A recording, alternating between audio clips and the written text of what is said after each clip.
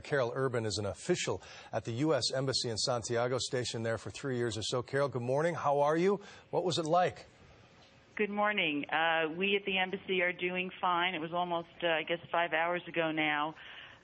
It was scary and it was long, but Chile is in a seismic zone, and so the Chileans, as well as we Americans at the embassy, are always somewhat prepared. But this was certainly a surprise to us.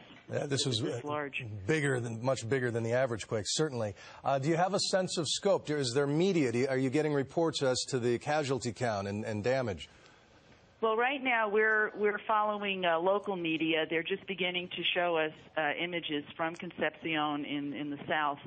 They're reporting at this point 78 Chilean casualties, dead, 78 Chilean dead. We at the embassy continue to actively reach out to both official Americans and unofficial American residents here and tourists, those who have registered with the embassy. And happily, we have no U.S. casualties to report at this point. That's good news. Now, we of course, having lived through Haiti, all of our viewers wonder, about the similarities, but it seems that, Chile is a much more prosperous country. They're more prepared for this. Is that the case when it comes to emergency response?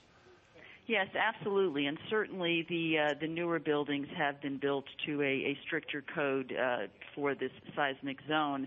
The embassy is in a relatively modern section of the city, a lot of high-rise buildings, office buildings, and apartment buildings.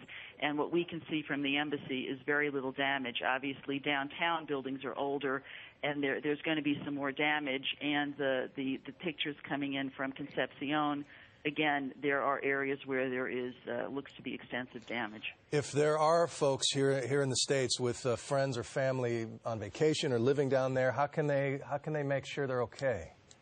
Well, I would say the first thing to do is go to the State Department website, www.state.gov. State Department is setting up a task force. There will be a phone number for folks to call in if they are concerned about family and friends here in Chile. Okay. Carol, we appreciate it. Stay safe and good luck. Thank you very much.